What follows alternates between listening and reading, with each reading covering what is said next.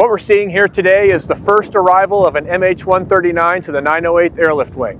Almost 2 years to the day since our last C-130 left, we finally have aircraft showing up for our next mission to be the flight training unit for the MH-139.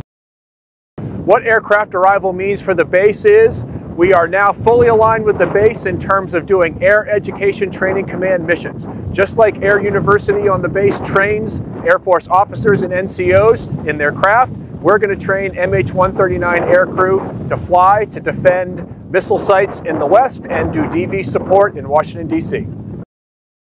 Correct, this is the first aircraft, and the current program is 10 aircraft, but there might be adjustments later on in the year as Congress and the President figure out what the budget's going to look like.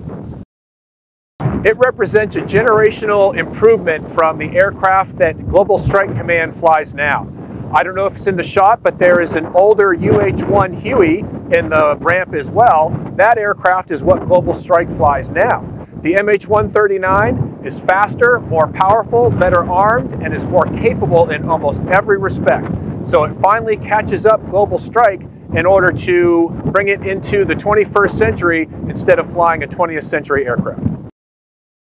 What we've established in the area within 60 nautical miles of Montgomery is a training area that's going to have landing zones and where we will do aerial training and training out in the countryside in order to train the pilots and flight engineers to operate the aircraft.